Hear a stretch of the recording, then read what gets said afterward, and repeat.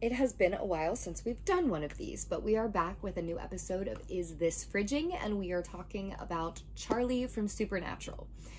This is very easy. The answer is yes. Yes, it is fridging. Charlie was fridged, and we're all still very upset about it. So let's get into it. Charlie was supposed to be a one-off character, a single episode appearance. However, there was so much overwhelming fan love for her that they kept bringing her back.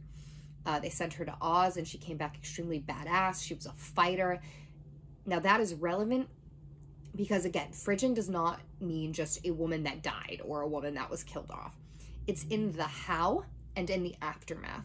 And instead of going out like a warrior, like the fighter that the show established her to be, they killed her off cowering in a bathroom and then dumped her in a bathtub.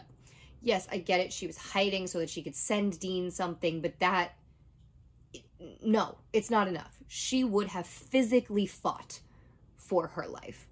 And that's why me and much of the fan base are still angry about it, because the Supernatural fan base is 99% women, and they took the one character that most reflected the fan base and the women of the fan base themselves and dumped her in a bathtub like some weak child.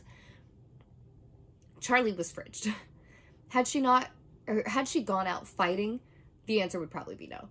Had they acknowledged her death for more than 30 seconds afterwards, the answer would also probably be no. But here we are. Charlie was absolutely fridged, and still this many years later, it's so very upsetting, and we are all still angry about it.